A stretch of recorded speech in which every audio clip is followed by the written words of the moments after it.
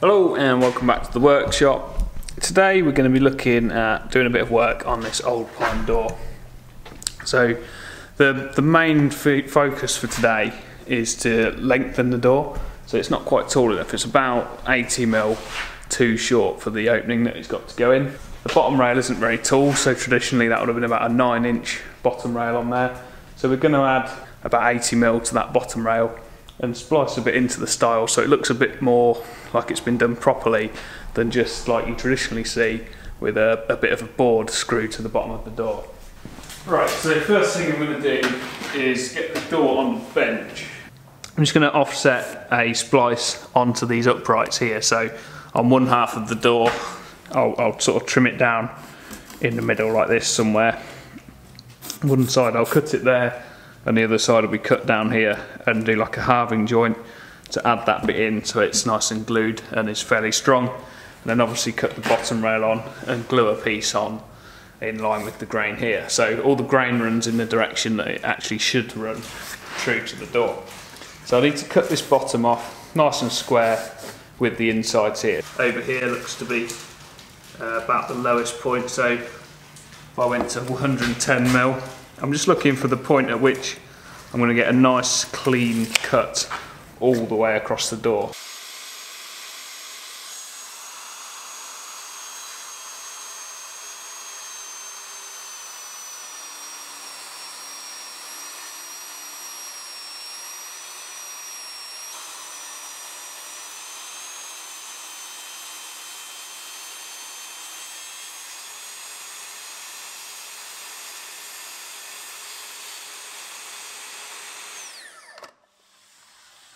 There you go, you can immediately see how much nicer that edge is than what was there.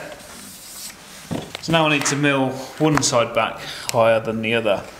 So as this side's a bit damaged here, I'm going to choose this side to mill back higher, and that'll give me my halving joint to have a bit of strength on that repair. So I'm just going to mark up past this waist here, but so it doesn't go all the way through the joint. So I'm going to go 70mm.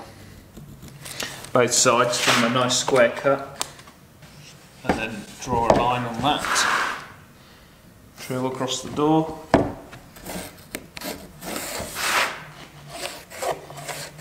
then on that line I'm just going to put a block of wood that I've mitered at 30 degrees, so it doesn't have to be 30, you could do that square, but the correct way is to miter a splice in so that you've got a bit more surface area on the grain, and on an external application the rainwater will come down and won't run into the joint because it's angled like downhill, there's a downward slope. But I'll put that on the rail there, clamp him in place. Then you can use a multi-tool referencing off this with a brand new blade. I like these ones on Amazon, I'll put a link in the description. If you buy it through the link then I'll earn about 10p. But they seem pretty cheap, they're almost disposable, they're that cheap, but you want the ones with the teeth that look like that. So they're sort of almost perfect triangle teeth. You don't want the ones that are bimetal with the angled one side teeth, because they tend to burn everything to the right. If you're plunging in like this, one side of the cut will burn, and it's not long before that heats the teeth up, gums them all up, and then it doesn't cut anymore. So these are the best ones for plunge work. Bimetal are great if you've got like a nail or something to cut through, then they will actually cut through that, but these are the ones you want for a bit neater cut. Like I say, they're fairly reasonably priced and economical to use. If you're not very happy at plunging into a bit of wood accurately, you could clamp a block here to stop that from going into this end grain. Now that I've mentioned it, I better do it because I'll only go and naff it up if I don't. We're looking to plunge in to about that halfway set in there.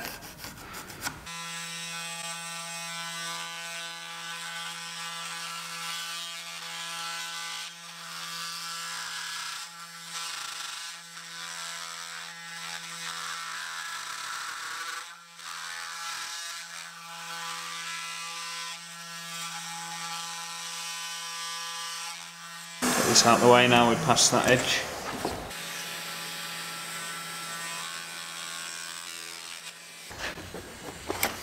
Then I'm going to use not a brand new router cutter, but one that's got a fair bit of heft to it, just to plane that surface down.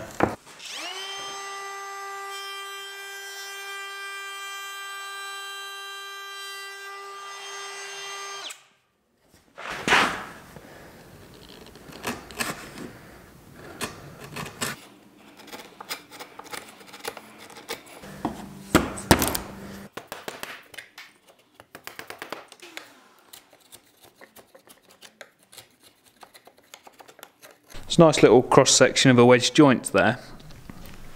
So you can see where this is the upper tenon and this is the bottom tenon. So there would have been a haunch room behind this tenon originally that would have wedged that one uphill. But you can see how taking too much timber out in between, or not leaving enough timber in between your mortises, can affect the strength of the joint there, just by how short this bit of grain is, and the pressure you're putting on the two can lead it to snap over time. But he's got his wedges about spot on there, so you drive this wedge in first until your rail sort of seats and everything is seated nicely. You don't want to go too much with that one, in that it starts pushing this tenon up and bending it, because then that's going to weaken it. So you drive that one in first, then you drive your top wedge in to lock your joint.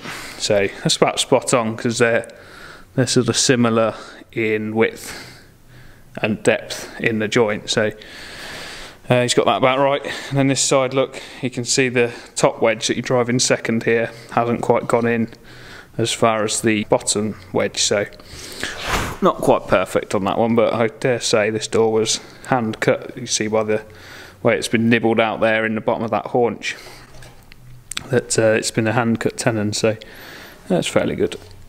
I'm just going to do a similar thing on this side. Turn the door over now. Measure up. So I'm only going to go a little bit just to break that line up, so 20mm. Because I can do a through cut on this, I'm just going to set the track saw rail to them marks.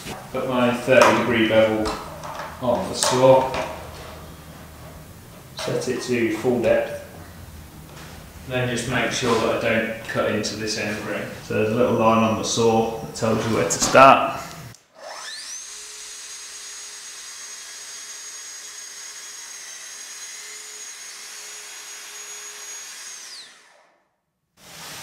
Ta-da!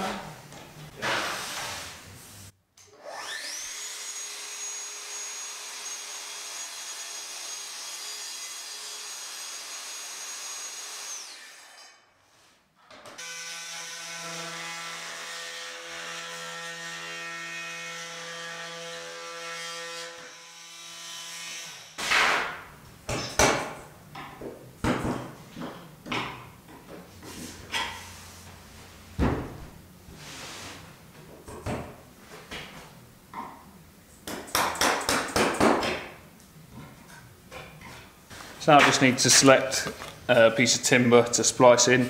Got some components from another door that was sacrificed for various door repairs and whatnot, but wasn't a particularly brilliant door, so we're harvesting the timber from that door to repair the others. So I'm just going to try and find a bit of similar grain. I mean, that looks pretty decent, and it's one of the shortest bits in the door, so probably the least wastage. If I cut this in half, it should pretty nicely do the two sides of the door. So I'm just going to cut that down on my new cross cut.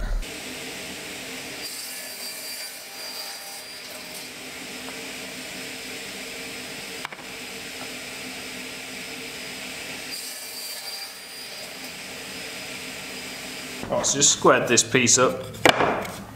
Just going to see what we got on here. Got 17. So I'm going to take that measurement and house it out of this piece of wood, and then cut these two angles on. That will slot in and glue in place.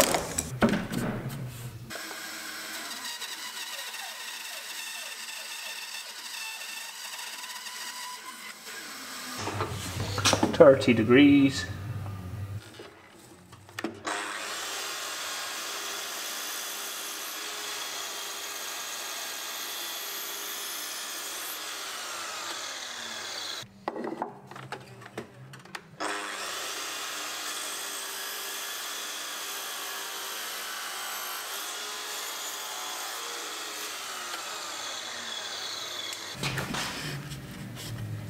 So I'll keep working that cut until it seats both sides nicely. La la. Yeah, Roy. There we go. So I've got a nice seat on the underside and a nice seat on the top. That's both sides chopped in nicely. Just clamp them in place so they don't fall out. So just quickly measure this inside shoulder width, which is 5'6". 3. I think the best bit for this is the munting. I'm just going to mark my height on, make sure that is wide enough. So we need 2 meters.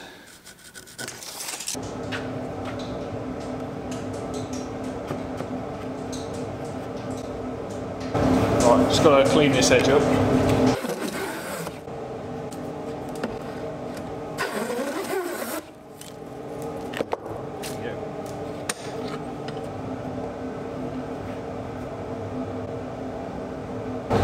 So, because these grooves are quite deep, I want to put a joint between this piece and this piece. So I'm going to cut that side off square, then it's going to leave me with a groove underneath the door. So I'll glue a piece in there where it's not seen underneath the door, but it doesn't need to be particularly strong, and then this side will be solid timber, so I can put a nice joint in there.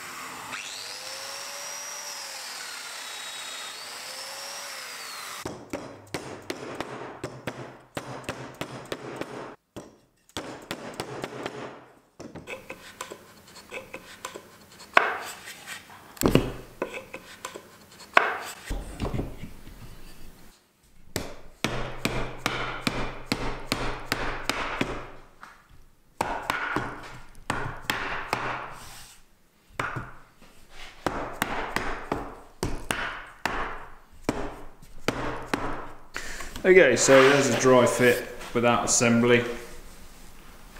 Looking quite good. That should come down when it's clamped, and everything will clamp up nice there. So I'm just going to dab a bit of glue on it.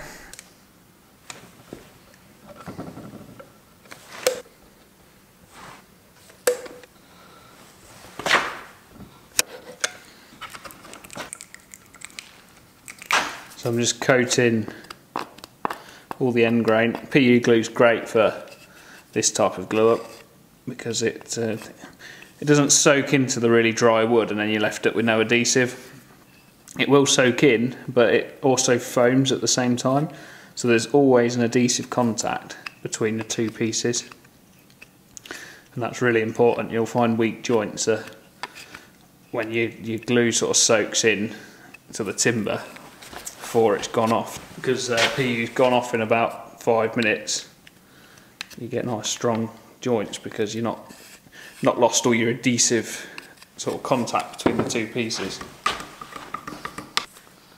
Get that on there. Little squiggle. Put some dominoes in it.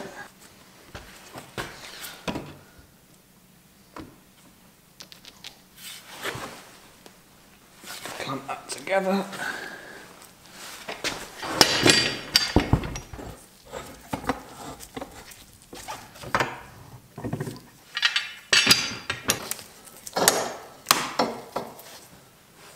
Looking good.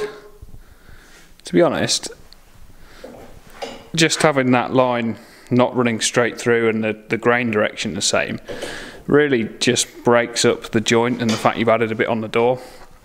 And if anything else, it makes it look better. You can see a bit of nice workmanship's got into it, rather than just slapping a piece of timber on the bottom and it looking like a bit of a bodge. So should turn out pretty nice. But everything looks pretty in line. It's glued up quite nicely, and yeah, I'm going to take the dog for a walk while that sets. He's looking pretty pissed off. Walkies? We got a walkies? Walkies? Come on in, let's go on walkies.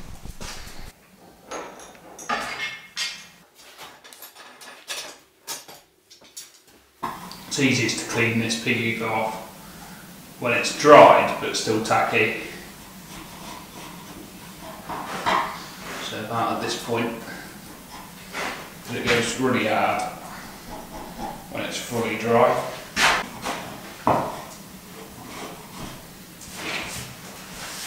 Looks like a proper bottom rail now. The underside doesn't look too bad either. That other door was obviously slightly thicker, so it's going to want a little bit of planing and sanding down, but yeah, it looks good.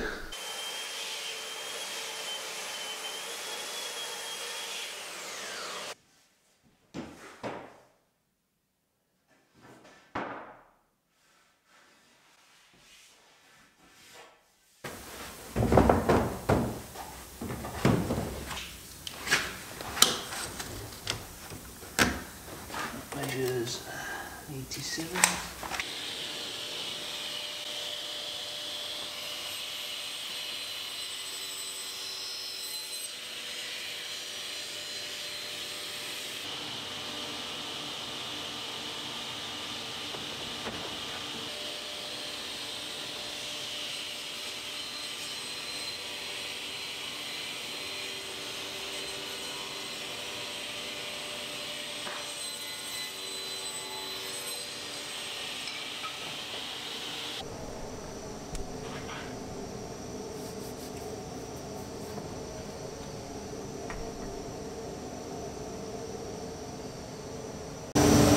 Right, so my frame, it's a 708 opening, so I want to allow 5mm off of that, so 703, that is the width of this door, so I've got 709mm to get it parallel on both edges, so I'm just going to take about 3mm off of each edge, so 3mm off this side to clean it up, and 3mm off the other, and that should give me two nice, really square and clean edges.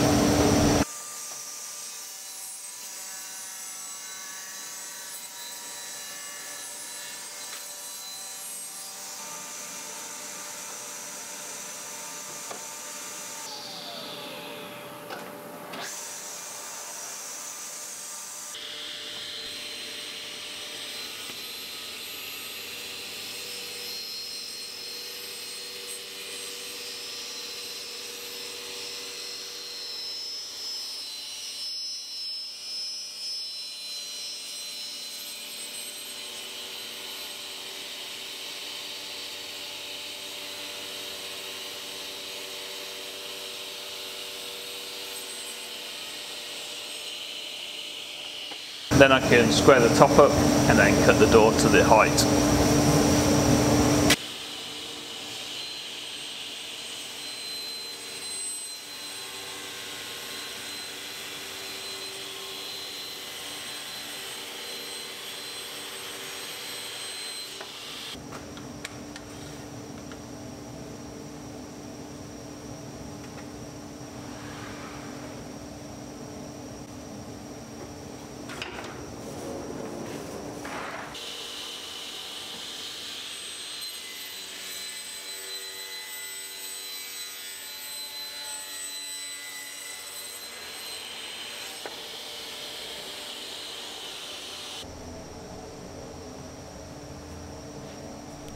There we go, that is the door finished. So I've cut that to finished size now, so shouldn't actually need to take any more off that, because when I make the door lining it'll be exactly to that internal width and be fitted perfectly parallel and level. So the door gaps should be spot on without having to touch this door again. But that's the repair.